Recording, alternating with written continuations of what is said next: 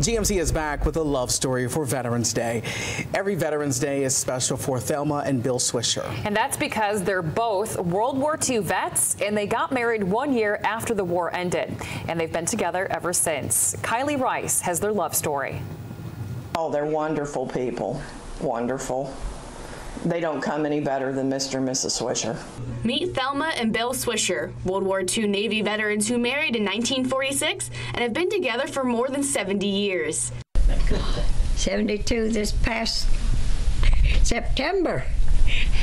Don't forget them 2 years. Wonderful. Or I wouldn't still be here. Thelma joined the Navy in 1944 and served as an air traffic controller in Norfolk, Virginia until 1946. Her husband joined in 1942 but had a much different duty. Anything and everything they threw at him. He was on 3 ships. He was on the Algarve, he was on the Macatar, and he was on the Albany. He was all over during the war. And if you ask Bill what made him want to join the war effort, his answer is an easy one.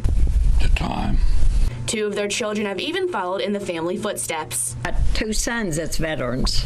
One was in Vietnam and the other one was in the Navy, and when they had the skirmish in Kuwait, he enlisted back in the Seabees and went to Kuwait.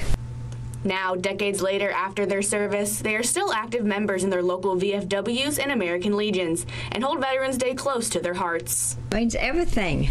It means everything. Anything that has to do with a veteran is good.